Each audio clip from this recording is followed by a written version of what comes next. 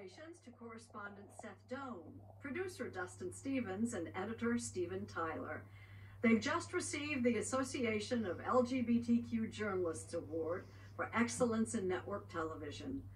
We thought we'd offer you a fresh look at All Her Sons, their award-winning story. You inherited part of a cemetery? I did. What am I going to do with a cemetery? You know, a nice ring or a watch, but it would wind up that you would need a cemetery. who would have ever thought? Ruth Coker Burks told us this unusual inheritance of 262 cemetery plots was left to her after a family feud. My mother got in a huge argument with her brother when I was 10 and bought all the remaining spaces in the family cemetery so he and his family couldn't be buried with the rest of us. That was the meanest thing she could think to settle the score. The plots sat mostly unused until the AIDS crisis hit Hot Springs, Arkansas. You were with some of these guys as they took their last breath. Yes. Death and I got to be old friends. Coker Burks, a self-described straight church lady, remembers when the disease went by another name. There are more lives claimed, victims claimed, than toxic shock and Legionnaire's disease combined. And yet most of the country doesn't know about this cancer. Why? Well, I think it's because it's a gay cancer. Scientists scrambled to learn more. By 1984, researchers identified that the HIV virus, as it would come to be known, caused AIDS. By 1985, there were more than 20,000 reported AIDS cases worldwide. See, people think that the AIDS epidemic happened in San Francisco or it happened in New York. It didn't happen in the center of the country, but it did.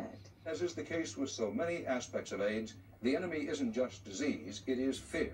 And as fear swirled, Ruth Coker Burks, then in her mid-20s, found herself face-to-face with the disease while visiting a friend at an Arkansas hospital.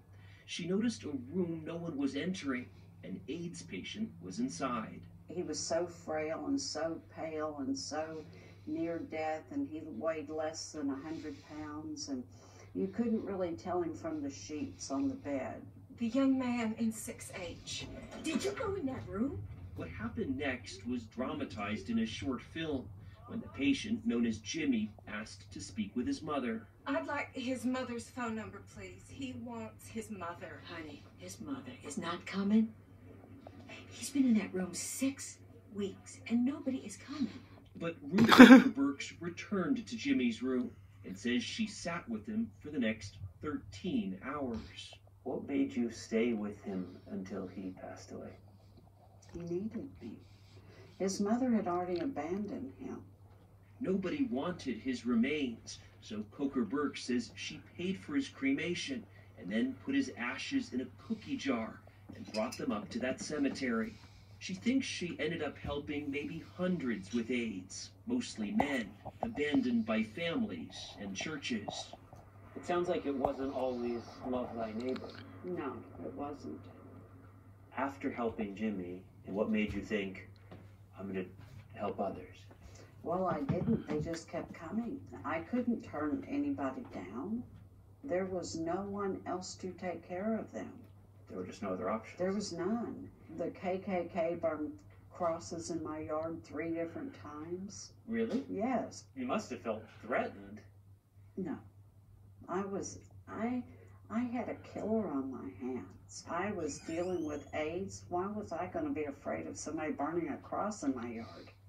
Coker Burks became a one-woman AIDS help center, driving patients to appointments, trying to find doctors, drugs, or filling out death certificates. John Anderson's gone, Owen's gone, Danny, Neil, they're all people who died.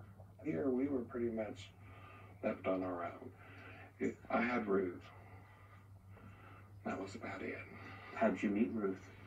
I met her at work. I managed a bar, and she came in one night trying to raise some funds to bury someone that had died of AIDS. Paul Wineland says they'd spin up drag show fundraisers to support Coker Burks' work.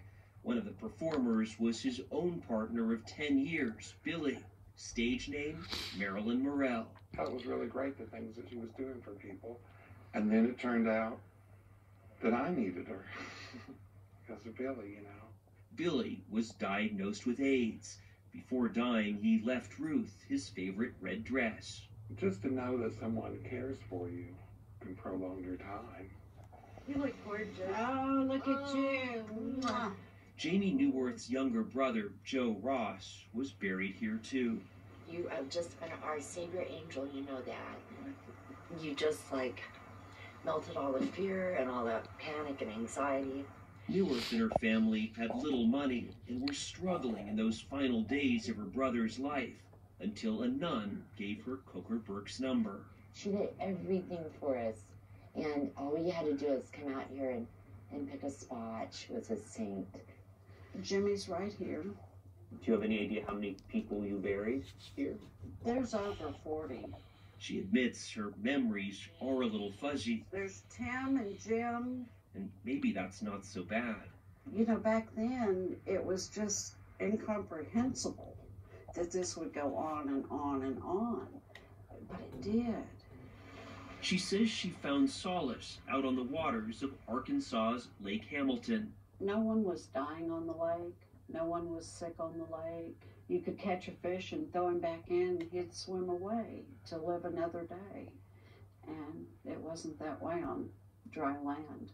Coker Burks took on an informal advisory role on AIDS in the Clinton administration and would eventually be recognized for her work. That was a good man right there. That's a good man. In 2010, she had a stroke, which in part she blames on the stress of that era. Oh, and I forgot to point out, this is Miss Misty McCall's grave. She has one biological daughter, but during that crisis, Ruth Coker Burks became a mother of sorts to countless sons. I didn't have the honor of giving birth to them, but I had the honor of being with them in the moment that they needed somebody the most. And I would take them in my arms and I would carry them across the river of death.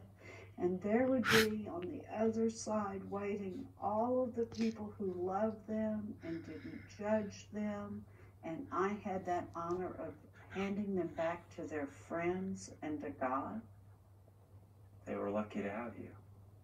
I was lucky to have them.